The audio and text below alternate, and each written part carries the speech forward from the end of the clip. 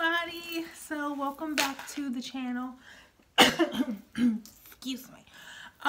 Welcome back to the channel. It's just me today.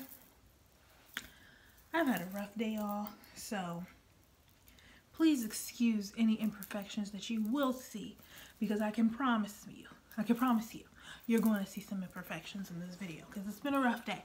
But I have my laptop right here. I'm going to keep it short.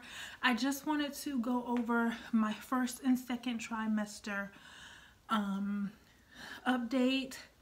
I'm way out of my first trimester. In fact, I'm not too far being finished with my second trimester, but I still wanted to just do my symptoms and what I went through and just let you guys know about my journey so far. I have the laptop here because I took notes because I want to be precise. I don't want to be all over the place, and we'll hop right into it. So I found out I was pregnant the day after Thanksgiving. So honestly, I don't know what date that is, but I know it's at the end of November. I'm sorry if I keep looking outside. I'm like sitting right in front of my window, so I'm trying not to be that nosy neighbor. Let me close this door right here because people probably think I'm a creep. Anywho, oh, did that make it darker? It did, so we'll just have to leave that open and I'll just have to look creepy. Okay, so back to what I was saying. Yeah, I found out the day after Thanksgiving. It is now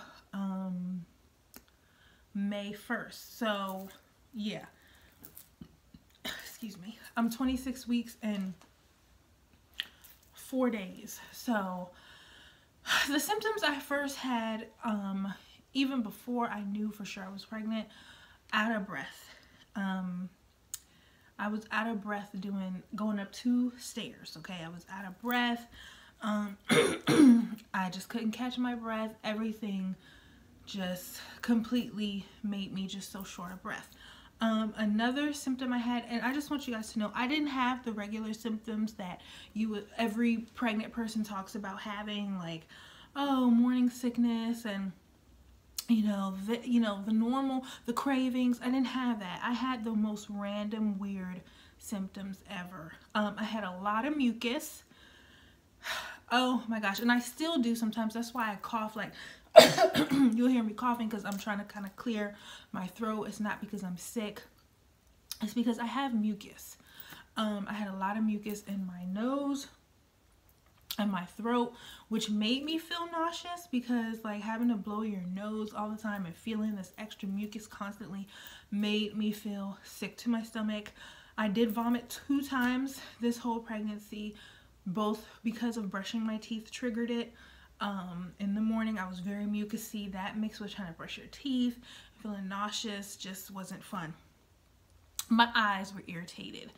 My eyes were red, they were itchy, just very uncomfortable, and I didn't realize that was a pregnancy symptom, and yes, it is. So who would have thought? I was queasy at night.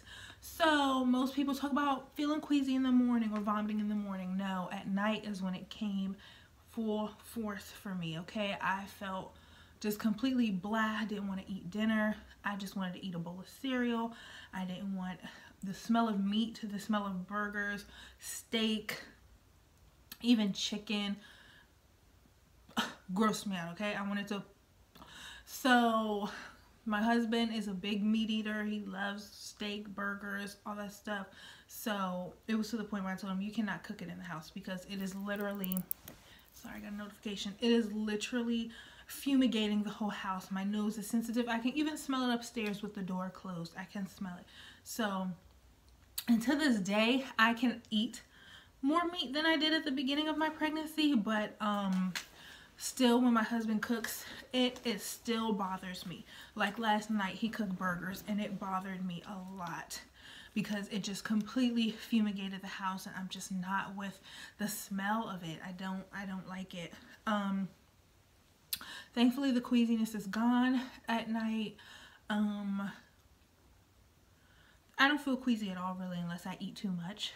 But that's something. I'll be going back and forth between first and second, kind of comparing So it's not just a clear cut. I'm talking about my first right now. I'll let you know when I'm going back and forth. But like right now, I don't get queasy, but I do get full very quickly. And if I overeat, like if I don't stop when I know I'm full, I will get nauseous. So I have to eat smaller portions, but I eat more frequently. Like I get hungry probably every hour and a half, but I can't eat that much. Like I can't eat what I used to eat. Like I have endless leftovers, which Edward loves because he'll eat them. As far as the things that I was craving were basically, I felt like I was 5 years old again. Like the things that my grandma used to make me when I was a little kid is everything that I wanted. I wanted fried bologna sandwiches. I just loved fried bologna sandwiches in my first trimester, which I hadn't had in years. Years, like 10 years. Cheese pizza, even now, second trimester, pizza, that's what I'm eating for dinner. I can eat pizza any day of the week. My appetite is extremely finicky right now. I don't know what I want to eat from day to day, meal to meal. I cannot tell you at breakfast what I'll be able to eat at dinner time. I can't tell you. Literally, I could be on the phone with somebody and they could be like, yeah, I just had some mozzarella sticks, and my taste buds at that moment need mozzarella sticks. Like, it's very random. That's how I know what I get to eat for the day. It's terrible. It's really terrible. But pizza, I can still tear down pizza. That's what I'm having for dinner. That's what I had last night for dinner. My husband is tired of pizza. He's sick of pizza. But my son is loving the pizza. I am, though, at first I could only eat cheese pizza. Right now I do try to get supreme pizza, so at least it has vegetables on it, has the olives, it has, you know, things that you would consider healthy on it. Grilled cheese, I would like grilled cheese sandwiches. Apple juice, I was drinking a lot of milk.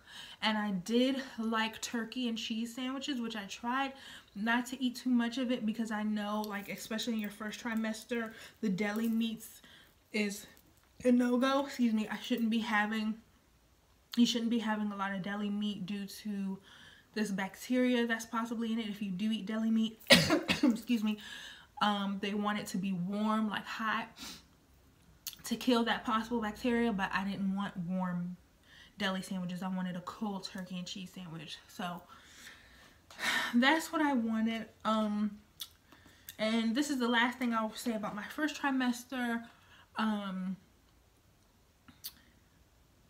Fatigue. That was my number one symptom. I was exhausted, and it wasn't the normal exhausted, like, oh, I'm tired. No, I couldn't do anything. I had to fight to get through the workday, and I mean fight with all my strength to make it through the workday. And if you watched my video about being a full-time pregnant, working while pregnant, and you saw the field that I'm in and the type of stuff I have to do, you can only imagine how hard it was for me to do doctor's appointments and home visits and housing assessments and shopping with clients, and like to be active and being so tired. Like, I literally went to work looking like anything. Like, I would roll out of bed and go to work because I had no energy to do anything. I literally had to come straight from work and go right into my bed. That was my routine every day, and I became really depressed about that because I am home. Hi, I'm recording. I became really depressed with that because I was so used to coming home and cooking dinner for me and Edward. I was used to maybe cleaning up, wanting to go for a walk. Like, even though it was the winter time and you can't really go for a walk like that, I still would like to go to the grocery store, do something. But I couldn't. I was literally a slave to my bed. Even on the weekends, I would have to ask my mom to come up and help because I couldn't do anything. I couldn't find the strength to do anything. I would have to fight to get to church. Like, it was hard for me. And I became a little depressed. I felt alone. I felt sad. I felt useless. But thank goodness my fatigue is not that bad anymore. I still get tired, but I can still like have a pretty enjoyable life. I can still go for a walk. I can still, like, I just have to know my limit, basically. So that's it for my first trimester. Let me look at my notes really quick on the second trimester. Like I said, I don't want the video to be too long.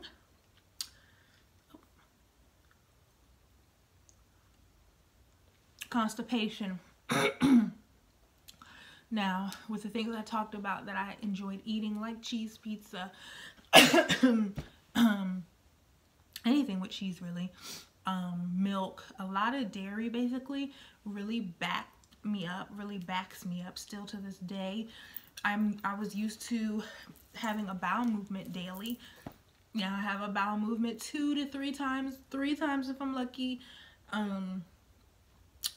I had to take milk and magnesia twice so far. I really try not to, but when it gets really bad, I just take it and it helps.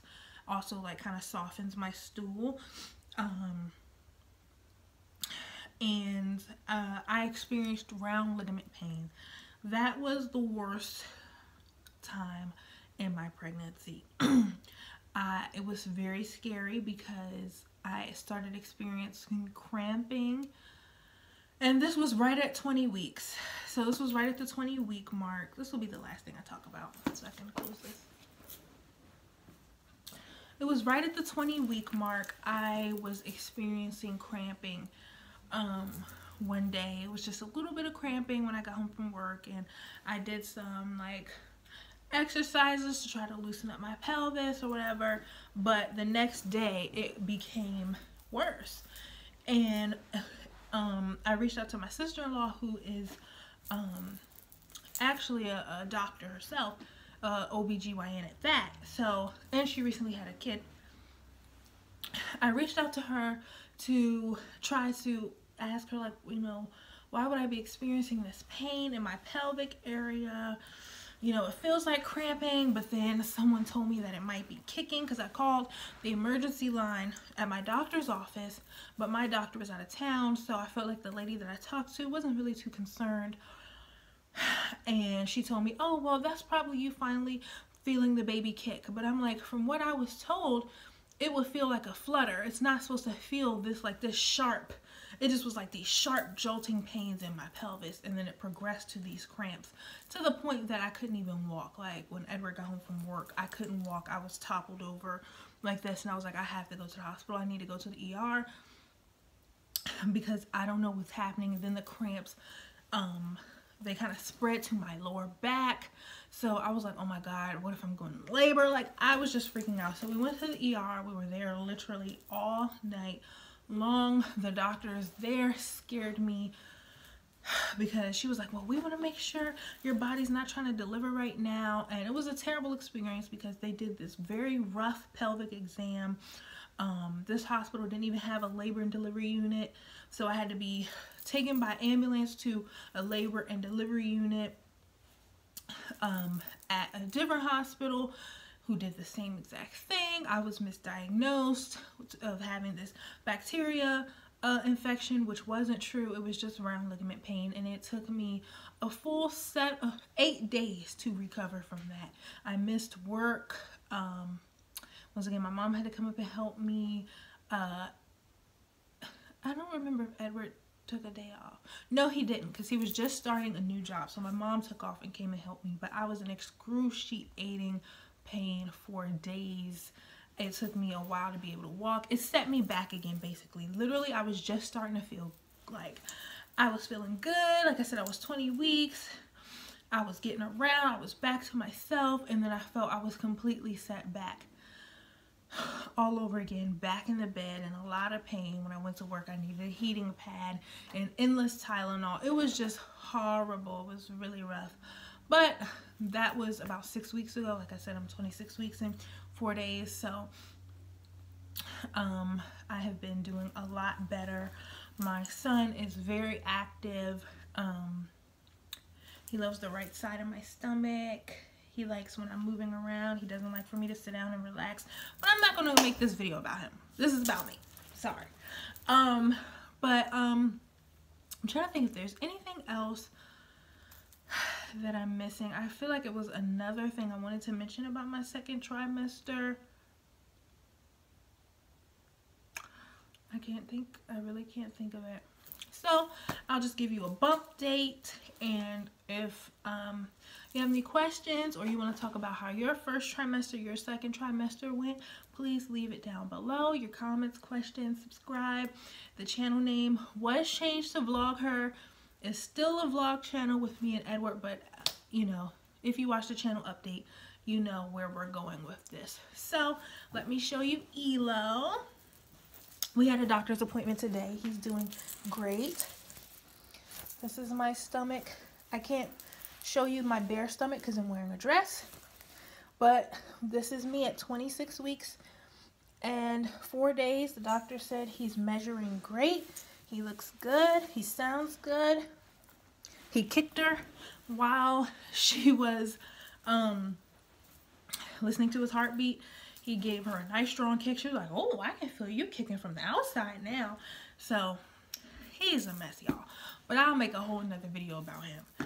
All right. Thanks again. See you guys soon. Bye.